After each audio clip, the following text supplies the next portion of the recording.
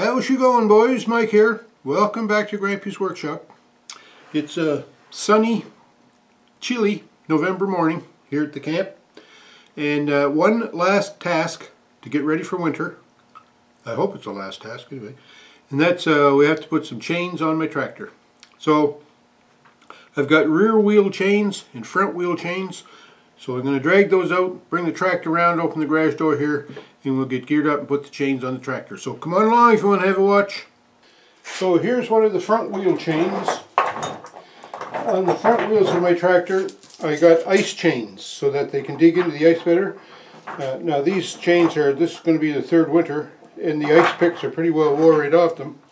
So now they just turn out to be ordinary bar chains.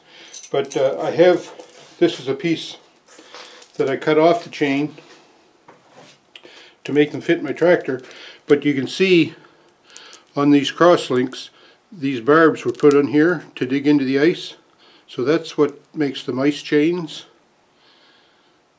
for crosslink anyway, crosslink ice chains. I'm not sure about all tractors, but on my tractor I don't have a lot of inside clearance on the front or the back wheels for bulkiness when you join the chains together, because there's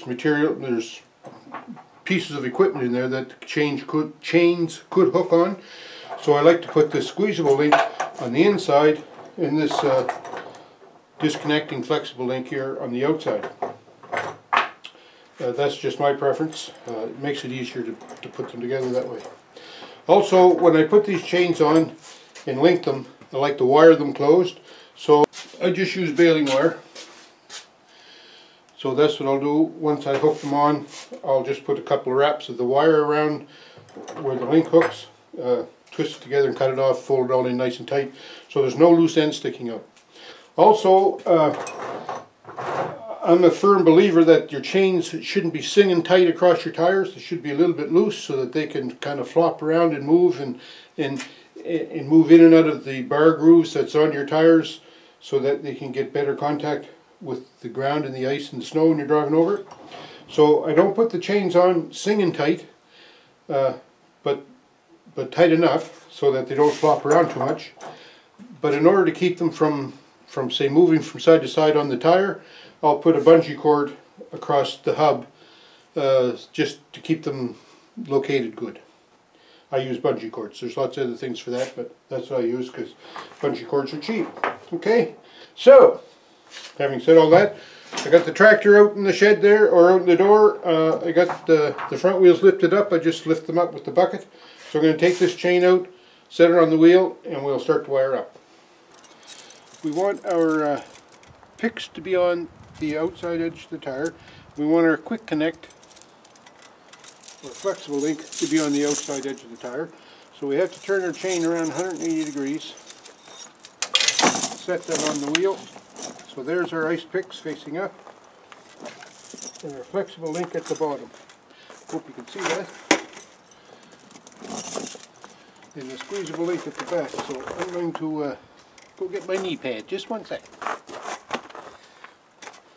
Okay, so now I'm going to do the inside one first, just because I seem to have better luck that way. And I'll just hook that for now. I'll tension it in a sec, but I'll bring this one up. And I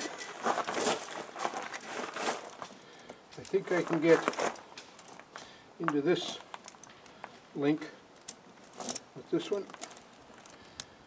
I'm not sure how good you can see all this, but trust me, it's going together not bad. So now I can make an adjustment in here. I think I can. See if we can get in one more link here. Hands don't work as good as they used to, boys, I'll tell you. There. Okay. I'm going to try and move this one more link in as well.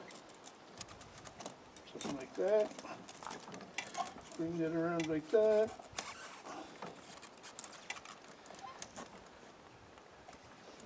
Ouch.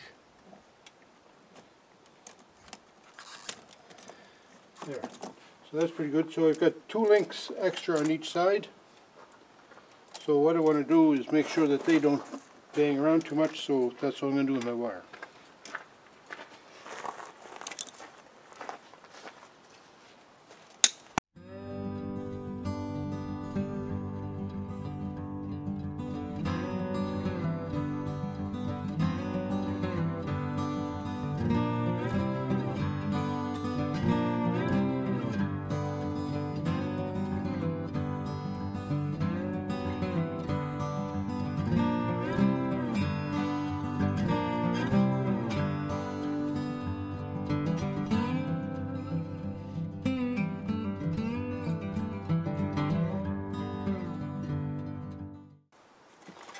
Okay,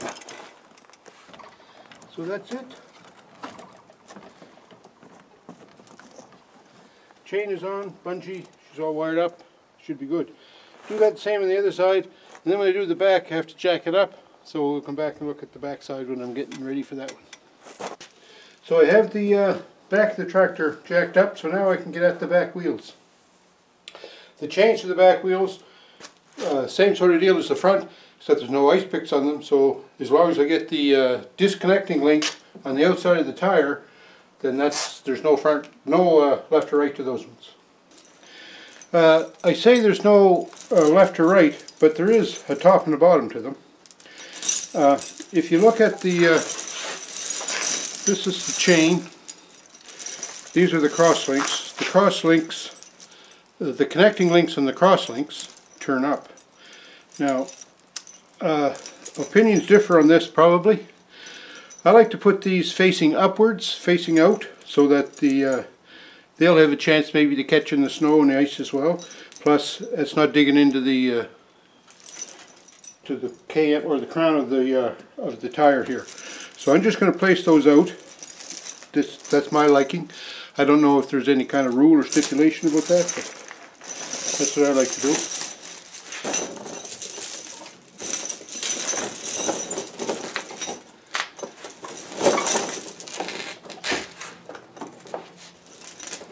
And like I say, try to put them on as straight as you can. It makes life easier when it goes time to hook them up.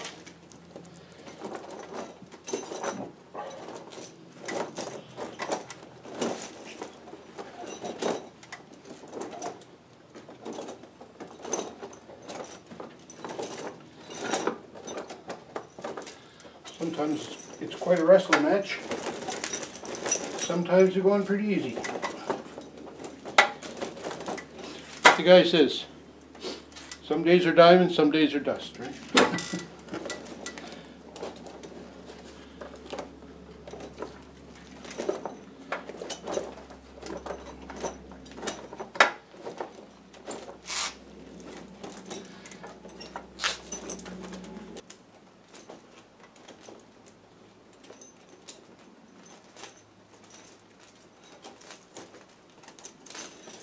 Trying to hide what I'm doing down there so that no one will know my secret.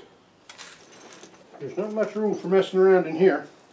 So anyway, I guess there's only one way to do that, and that's to get right down here and get in.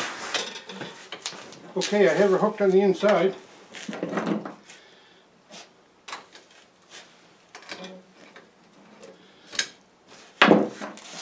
Now it's just a matter of getting these cross links kind of half squared away, and then I can tighten that up a little bit.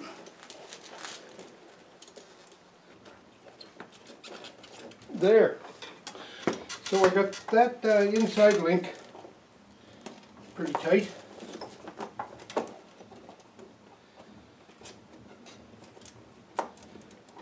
I got it in this one. So let's see if we can do this.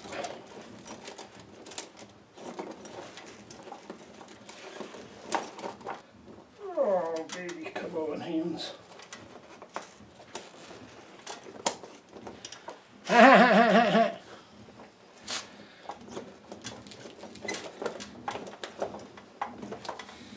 Oh yeah. Okay, now all I have to do is wire that up like I did on the front ones, and you saw me fighting with that, so there's no sense watching me twice. One other thing, I have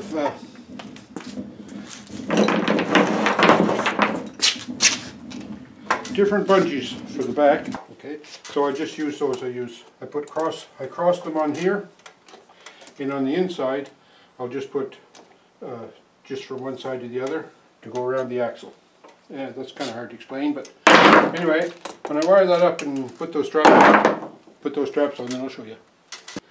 So there's the chain with the two bungees on that side crossed, and if you can see in here, kind of hard to see it, in there I've got two bungees just going side by side around the axle. So now I'm going to do the same on the other side. So there we have it. Chains on, front and back.